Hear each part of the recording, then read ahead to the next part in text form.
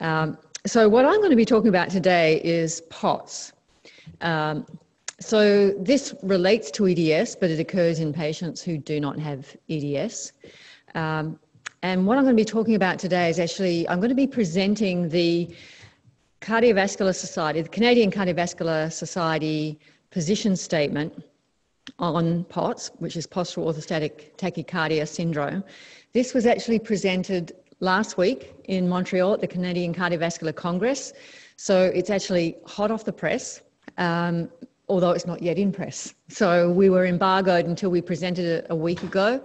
And now we're able to put it out there to the public, and it will be published in the next month or two in the Canadian Journal of Cardiology. So this is the first time that we've had a Canadian position statement on POTS, and I think it actually is a great reflection of the fact that this is a syndrome that has finally, it's not just percolated, it's kind of exploded to the surface, and finally people are paying attention. Patients are finally starting to get practitioners with expertise in this area, and hopefully we can, through things like the position statement, increase expertise, education, research into this important syndrome.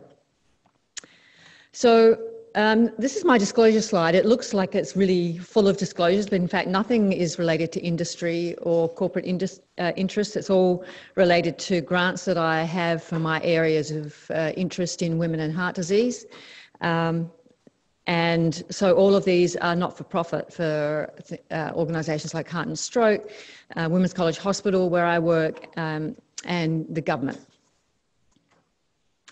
So for this position statement, they actually had a group of us from across the country who have an interest and have developed an expertise or have been in there actually from the start to be able to work together and come up with really what we wanted was a framework for people to think about POTS, some guidance for family doctors, general cardiologists to be able to diagnose, think about starting treatment and educating their patients. So I've listed here the primary panel. We were the group that worked for 2 years to try and produce this first position statement. And we sort of come from right across the country, from BC across to the east. After we'd put together the position statement, it then has to go to a secondary panel. And so the Canadian Cardiovascular Society recruited a group of reviewers from across Canada, the US and the UK. And what we had in this position statement is a little different to any other sort of society statements about POTS. And so it was a little controversial. We weren't sure how it was going to be received, but we got it through. And we're pretty pleased that we've been able to produce something that's a little different than the standard POTS information that you find in cardiac electrophysiology guidelines. So when we presented last week, I just wanted to show, we had our own disclosure slide, and I want you to see that nobody actually had anything to disclose other than Dr. Raj, who has a CIHR grant in his work in POTS. Dr. Raj has been working in this area for a number of years, and if we look at the evidence of what we have about POTS diagnosis and treatment, I did the treatment section of this position statement. Dr. Raj was involved in just about every study in the treatment of POTS. Nobody else had anything to declare. We are not a group that is sponsored in any way, shape or form by industry. And I've shown what we presented as the session outline here, mainly because I've actually, with the permission of all of my co-presenters, taken their slides and put them together today to present to you. So in a way, it's a little bit of plagiarism, but we all put together the position statement, and they have all said, yeah, go ahead, present with our slides. So POTS. POTS refers to a syndrome, and it's a syndrome that was first defined by these two gentlemen here, Ron Schondorf, who's in Quebec, and Philip Lowe. In fact, Dr. Schondorf was on the committee for this position statement, and this was published in 1993. What we're referring to is the syndrome whereby you have an increase in heart rate of 30 beats per minute when you go from lying to standing. That's for adults. If you're below 19 years of age, so 12 to 19, it's 40 beats per minute increase with change in posture. There should not be any significant drop in blood pressure. So we would consider a drop of blood pressure of greater than 20 systolic and 10 diastolic, so there shouldn't be a significant drop in blood pressure. The symptoms should be worse when the patient is standing, and they should get better when they lie down. And these symptoms should be chronic, so present for at least 6 months. So if we're looking at the cardiac symptoms, and the reason why people like myself get to see patients with POTS, it's because of these changes in heart rate, and it's also that they get what we would describe as cardiac symptoms. So rapid heartbeat, palpitations, chest discomfort, they may feel short of breath, lightheaded, and often complain of very poor exercise tolerance. They also get a lot of non-cardiac symptoms, the most common ones being mental clouding or POTS brain, it's often referred to as, frequent headaches, nausea, often the tremulousness, fatigue is very common, and there's often sleep complaints as well. So what does this look like when we're actually testing a patient? So one of the things that we can do beyond standing a patient for 10 minutes in the clinic and measuring their heart rate going from lying to standing is to actually put the patient on a tilt table. And some of you in the audience may have even had a tilt table test done or will have heard of this as a test. And this is where we get the patient to lie on a table, and we tilt the table up to usually between 60 and 70 degrees. And so we're simulating standing, and we're stressing the patient against gravity. And then we measure the blood pressure and the heart rate over a period of time. So what we have here on the left is a POTS patient, and we have the heart rate, blood pressure, and the tilt angle. And then we have a control, a patient without POTS on the right. And as we tilt, so you can see the tilt occurs here, in the POTS patient, the heart rate goes up and the heart rate is sustained, elevated, until we put the tilt table back down to flat and the heart rate comes down. The blood pressure bounces around, but there's no significant drop or significant change. This is the control patient. There's a slight increase in heart rate, but nothing like what we see in the POTS patient with that tilt. So when we tilt the patient that has POTS also gets significant symptoms. So this is a patient that has been tilted to 60 degrees, and this is a symptom score. And this in black is the control patient, this is the POTS patient. And really, you could sort of superimpose this line for this patient having symptoms, feeling awful when they're upright. You could superimpose that on their heart rate when we tilt them. So symptoms with tilting going away when they lie flat, no real change in symptoms in the patient without POTS. We also know that patients with POTS have a significant degree of disability, and it has a significant impact on their quality of life. What I'm going to show you here and on the next slide is a measure of that degree of disability. So on this slide, these researchers have looked at a questionnaire called the SF-36, which measures degree of disability. And the score is 100. The lower your score, the higher your degree of disability, the worse your quality of life. The green is a patient with back pain. The purple is dialysis. And this is looking at both mental and physical disability. You can see dialysis, back pain is bad, dialysis as a chronic disease is worse. Well, if you add in POTS, what you're finding is for both physical and mental disability, the score is around the same as someone with chronic renal failure on dialysis. So it's a significant impact on the patient with POTS.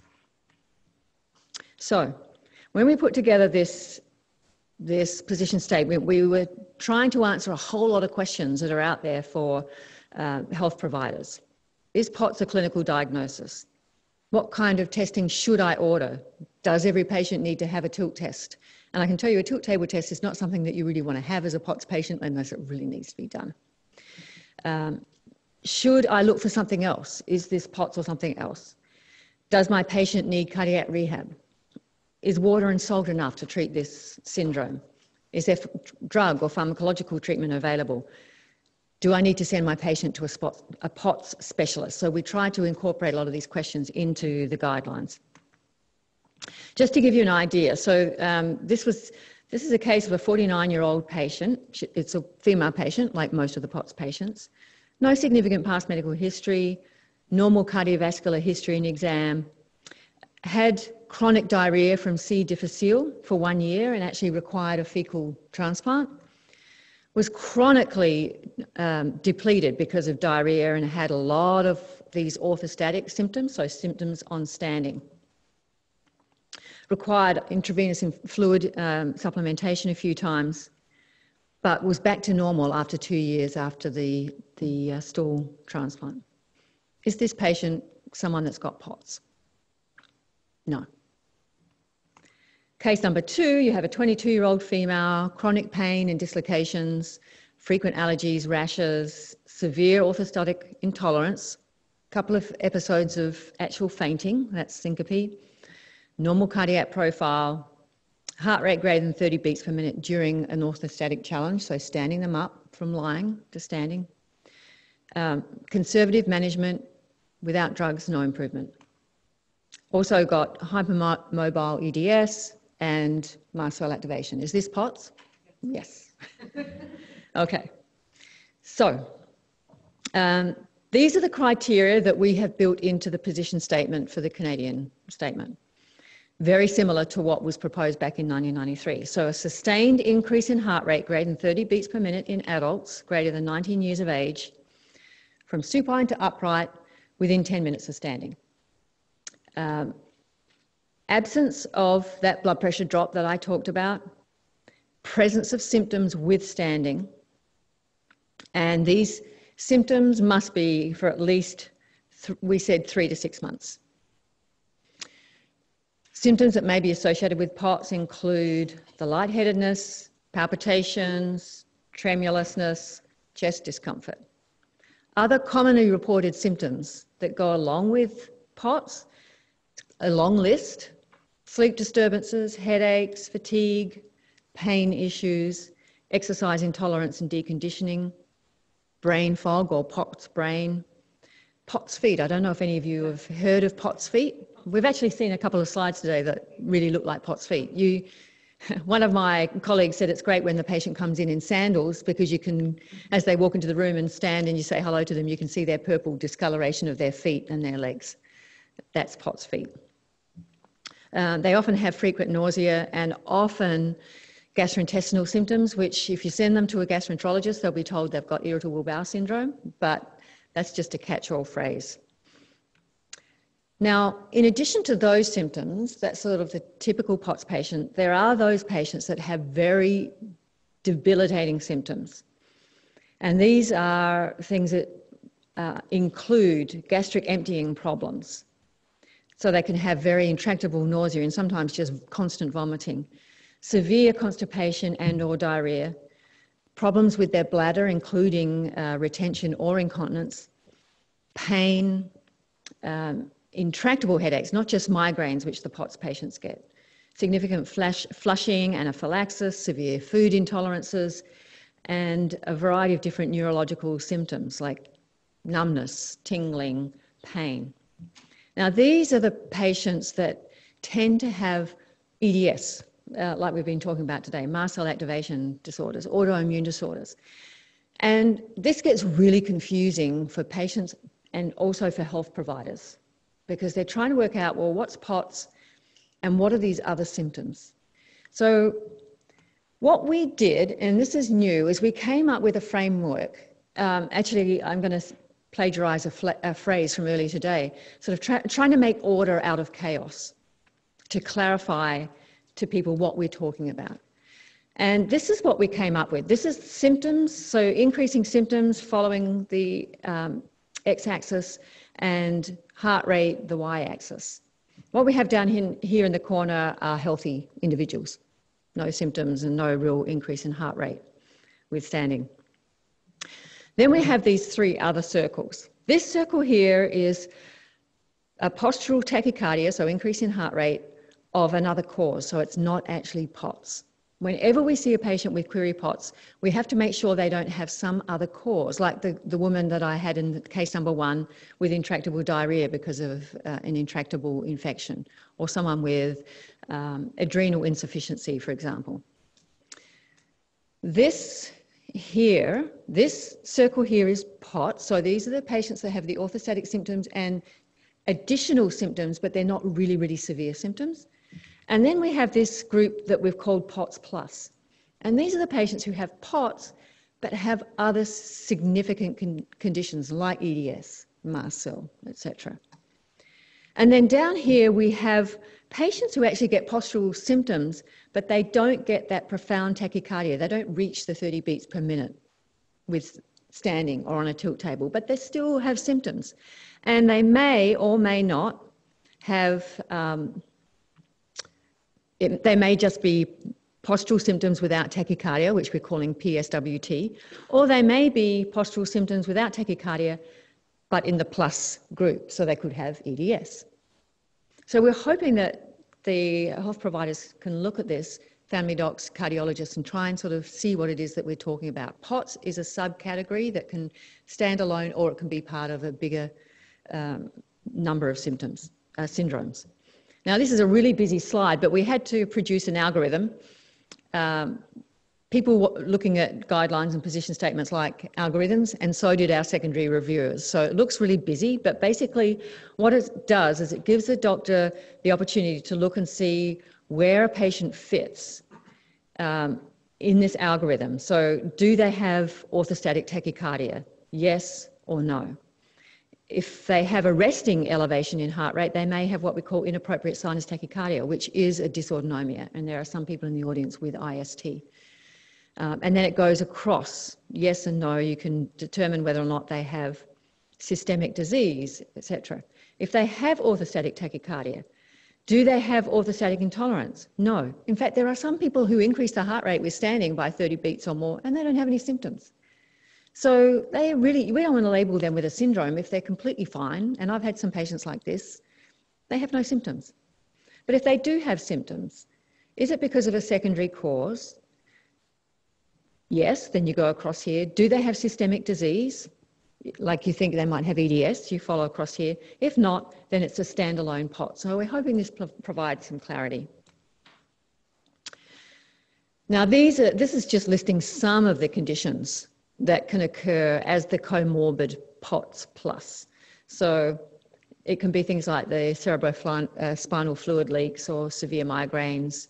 Obviously EDS we've talked about, ME, chronic fatigue, fibromyalgia, autoimmune disorders. So I see this in patients I see a lot of lupus patients as part of my other practice, patients with Sjogren's, obviously mast cell activation disorder we've talked about today, and things like celiac disease. So a variety of different things can be in that POTS plus that causes that specific syndrome. So we've recommended as a group, and again, this is a group of cardiologists and internists, that we use specific hemodynamic and symptom criteria to define POTS in adolescents and adults so that we can avoid misdiagnosis. Because one thing I can tell you is you do not want to be diagnosed with POTS if you don't have POTS. It's really bad for a patient to have a diagnosis of POTS when it's something else. I mean, imagine if that woman that I presented the first case was not diagnosed with Clostridium difficile and was allowed to continue to have profound diarrhea and was treated as if she had POTS. Or the same if it's adrenal insufficiency.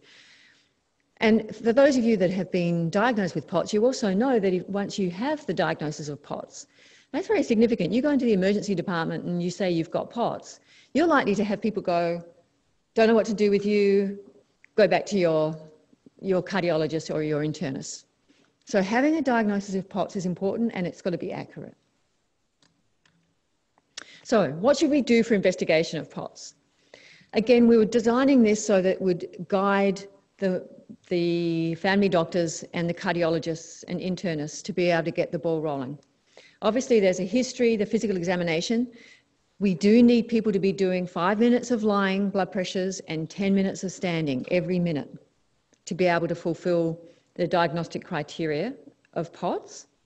And it can't be just your heart rate goes up when you stand up for a minute or two and it comes back down again, because that's really just a normal physiological response, particularly in young women. We need to do an ECG or EKG to make sure there's no significant heart rhythm disturbance, and screen for any other causes that might be presenting as if it's POTS. And then what we've said here is other investigations are based on an individualised approach. It sounds like a pretty general statement, but it's there for a reason. Because this is the algorithm that we put together for the people who are reading this statement and also for to satisfy our secondary reviewers. So you can follow this through clinical suspicion of POTS. You have your initial evaluation that I just talked about, which does include some routine blood tests that are important in these circumstances. Does the patient fulfill the criteria? And then diagnosis and management after initial evaluation, the patient improves, you don't need to do any further evaluation. These are the most simple POTS. They're the centre of that POTS, not the POTS plus. For the POTS plus patients, they come into this part of the algorithm. And that's when you have someone that's got neurological problems, or you think they've actually got more of a significant dysautonomia. They've got autonomic problems with their bladder and bowels, etc. So they're the ones where we're going to be doing more detailed testing, like tilt table testing, autonomic testing, neurological testing. So we've got that algorithm there for the doctors that are seeing women, largely women presenting with these symptoms. So how should we be treating POTS? POTS is a syndrome that is really often multidisciplinary. Patients who have the least severe symptoms can probably be managed by their primary care provider, plus or minus, say, a cardiologist for support. Now, the patients with the more disabling symptoms may benefit from a multidisciplinary approach, and that's what a lot of us do. And that can include the primary and subspecialty physicians, but also other allied health providers, and I've just provided a list there. Now, what's important when we're doing position statements, we have to base that statement on evidence or expert opinion. When it comes to providing multidisciplinary care, there's only one clinical trial that's been done looking at this. That was in kids. So we don't have hard evidence, but we certainly have expert opinion that this could be beneficial. The first thing we do is we look at non-drug treatment. That's always the first line strategy. So that includes withdrawing medications that may be making the symptoms worse. So there are certain drugs that can cause water loss, salt loss, dilation of your blood vessels, fogginess of your brain, etc. So we've got to look at what medications the patient's on and if it's safe to stop some of those medications or substitute them. We encourage the patient to sleep in a head-up position of about 10 degrees. And what this does is it means that you're not lying completely flat. So by being up by 10 degrees, about the height of a brick, you're activating what we call your baroreceptors. So you're actually challenging your blood pressure against gravity while you're sleeping, so that your reflexes are being activated. When you go to sleep and lie down, and you're lying down for 8 hours, everything that you've tried to do through your body's reflexes during the day have been reversed. So one of the things that happens is you pee out a lot of water and salt, for example. So by sleeping 10 degrees up, we're trying to maintain some of that water and salt. That's just an example. Avoid provocative stimuli. A lot of patients with POTS feel a lot worse in hot environments and with prolonged standing. There are some counter-pressure maneuvers that we teach people, and that's clenching your fists, standing with your legs crossed, clenching your bum and your abdominal muscles to try and maintain your blood pressure in those circumstances where you feel like you might even pass out and you can't sit down. You're just in a position where you can't. And then lower body compression garments. These are really important. They're often not well tolerated, particularly in people with EDS, for example, because of easy bruising and just a lot of abdominal symptoms. But if somebody can wear pressure garments, that preferably full leg, and if you can up to the abdomen, because that's where your blood vessels stretch. And we were hearing earlier today that your blood volume can go from 5 litres to 3 litres by having it all below the waist, and you need it up here. A lot of my patients wear compression stockings to the knees. They're much better tolerated, but they're not very effective. So if you can wear waist-high compression stockings, abdominal binders, athletic sleeves, sometimes people tolerate those, or Spanx. When we presented last week, the chair of the committee asked the audience if they knew about Spanx. Most people in the audience did. For those of you who don't, you can get them in the lingerie store, and they do provide that compression of the abdomen, and some women find they can tolerate those to push the blood out of the abdominal blood vessels. The other things that we do with non-drug treatment, we increase blood volume through dietary interventions. So we recommend that, if possible, increase fluid to 3 litres per day, and that can be any sort of fluids. And also to increase the salt intake to about 10 grams per day. It's a couple of teaspoons of salt. And there are a variety of different things that patients do to increase their salt intake. And if you are uncertain whether or not your patient has optimized their salt and water intake, what we can do is measure 24-hour urine volume and salt content, because it's a pretty simple equation. What goes in tends to be what comes out. And what I have found, I work in the hypertension world as well as the POTS world. My patients with POTS, they're all eating very healthy diets. They're avoiding the processed foods that have all the salt in them. They think they're doing a really good job with their salt intake, and it's way below where we're aiming for. My hypertension patients tell me that they're doing a really good job. They're eating lettuce leaves and carrots, and you measure their 24-hour urines, and they're up there in the 170 range. We need to do a switcheroo. But it is a useful tool. And then the other thing that we do is an exercise program. So there is a exercise regimen that some of you may have heard of from Benjamin Levine in Texas, Dallas, Texas. This has been actually evaluated in a clinical trial, and it involves what we call recumbent or semi-recumbent, in other words, lying down exercises, both aerobic and resistance exercises.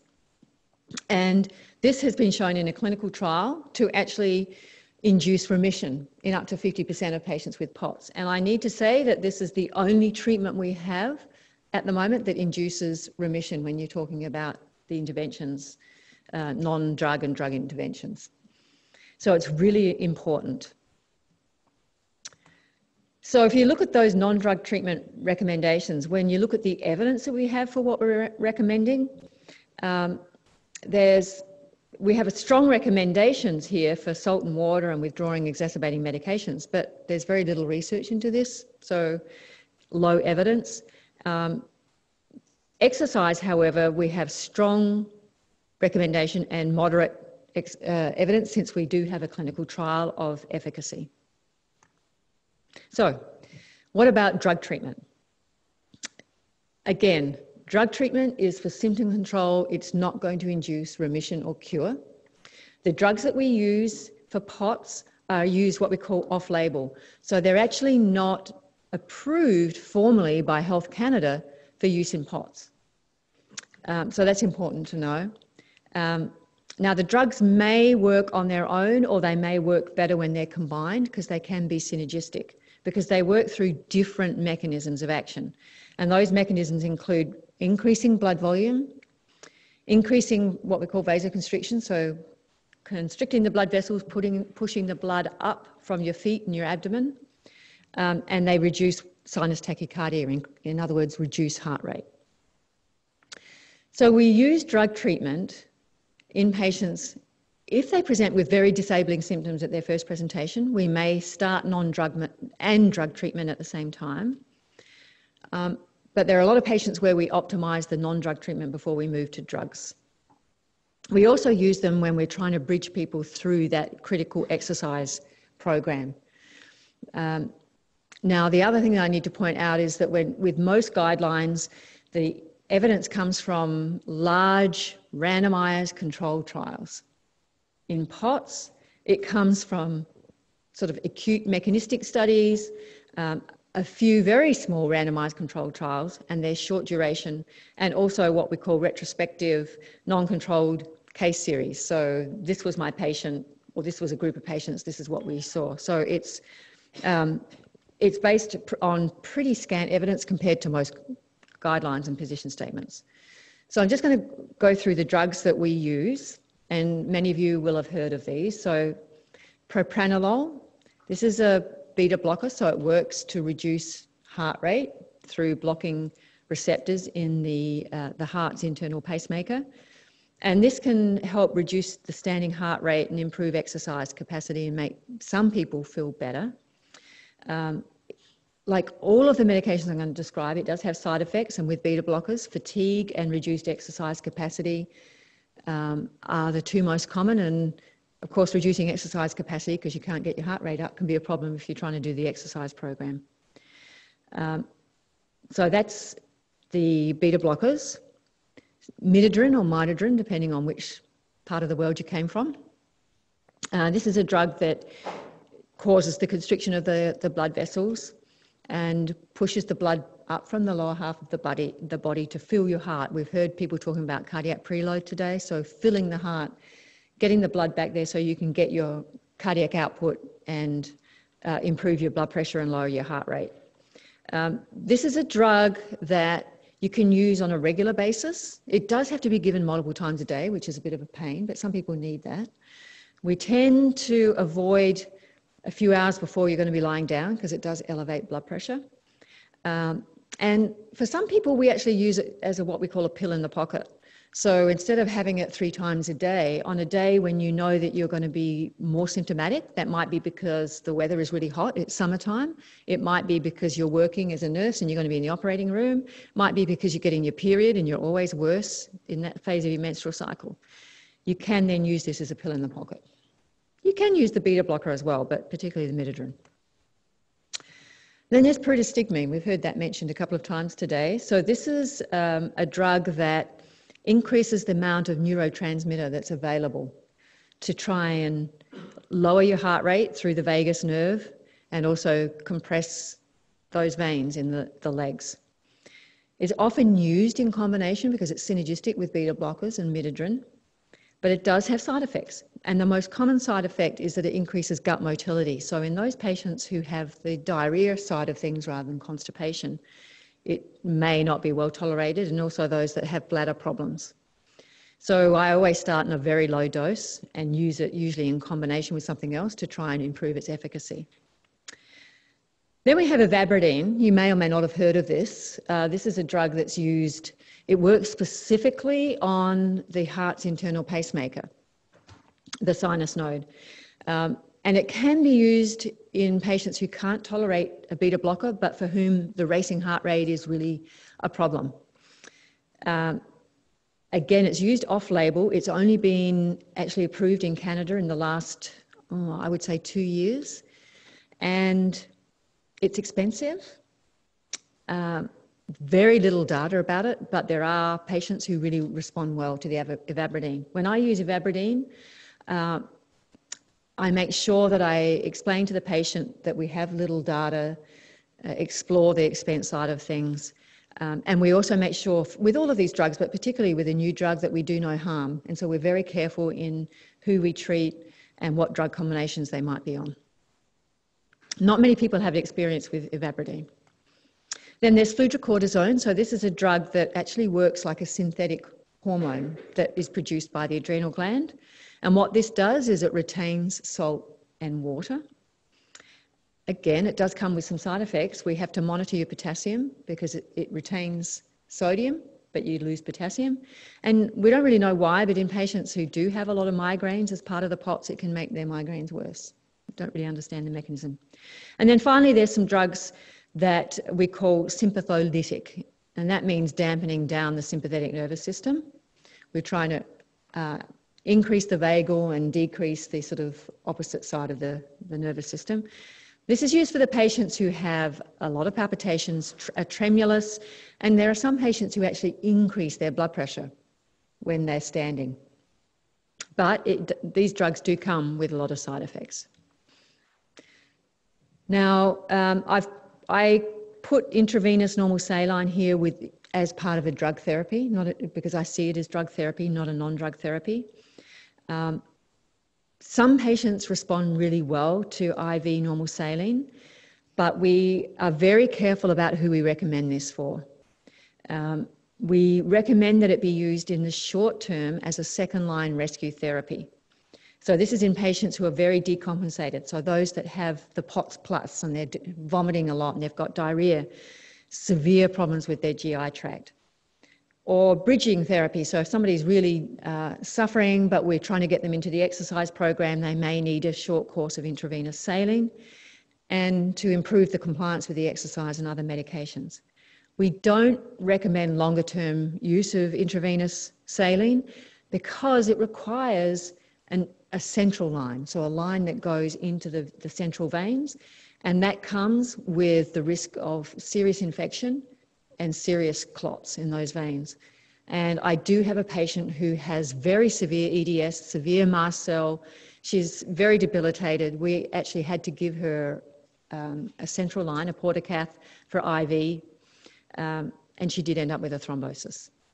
So that's why we're not recommending, it's really just bridging and rescue therapy. So this is the table that we have in the guidelines, and this is the recommendation column and the level of evidence. And again, because we don't have big randomized controlled trials, we have pretty moderate evidence for the midodrine and the propranolol, and we have strong recommendations for them. But the rest of all these drugs, even though they're used regularly in patients with POTS, some patients respond to them, some of them are synergistic, we have them as a weak recommendation, and we have low evidence because of the lack of clinical trials. I just want to finish off with device or invasive therapy. This is for the standard POTS patients. There had been a move in the past for people actually to have their sinus node, what we call ablated or wiped out, to try and reduce the heart rate. And this we're recommending against because it can do harm in POTS patients. There are other patients with dysautonomias, like inappropriate sinus tachycardia, where we may have to do this because they run heart rates of 170 a lot of the time. But for the POTS patients, strongly recommend against. It can do harm. The Chiari malformation we've been hearing about today from some of our experts in the neurology and neurosurgery sort of sphere. In the standard POTS patient, not the severely decapacitated patient, we're recommending strongly against doing decompression of Chiari malformation because it can do harm. So first, do no harm. If the patient has the more simple POTS, we're not going to be starting to do neurosurgical techniques on those patients. And then there was a move at one stage to do what's called liberation therapy, which is balloon dilation of the big vein, the jugular vein that runs down the neck here. This was in fashion at one stage for multiple sclerosis. And then it was realised that the evidence had kind of been falsified and it's no longer being used. And at one stage it was being suggested for POTS, and at the moment there's no evidence for this, and we strongly recommend against it. Again, do no harm in these patients. So I'm just going to finish off with this last slide, which is, again, a busy slide because it's the algorithm that looks at how we manage POTS. And so step one, as I said, is always non-drug therapy. That's the salt, water, compression stockings, etc. Then the drug therapy. They can be simultaneous in those very disabled patients. And we have our first line, second line, and third line. So first line, if the patient has predominant problems with feeling their heart racing all the time and palpitations, that's going to be propranolol as a first line. If they don't tolerate or can't take it because it's contraindicated, you may consider ivabradine. If the patient tends to run a low blood pressure, now probably 90% of the patients with POTS are women and premenopausal women. Premenopausal women run a blood pressure that's low. They're often told they've got low blood pressure, but it's actually healthy for young premenopausal women to have blood pressure that's lower than men of the same age, and blood pressure goes up as we go through menopause. So these patients are going to run pretty low blood pressures anyway, and if it's a little bit lower still with these orthostatic symptoms of the heart rate, they may be the ones that are going to respond to the midodrine and or the pyridostigmine. Then you have low blood volume, so those that are not getting in their salt and water. And I really push this in my patients, but some of you with EDS, for example, you're just not going to be able to take in that much water and salt because of gastrointestinal problems. That's when you use the fludrocortisone and rescue therapy, the IV fluids. And then those who have mast cell activation, or what we call the more sympathetically driven or hyperadrenergic version of POTS, tremors and blood pressure goes up, a lot of palpitations, we may use these centrally acting drugs to dampen down the sympathetic nervous system. So that's the ultimate treatment algorithm that we have. And with that, I'll open up to any questions that anyone might have.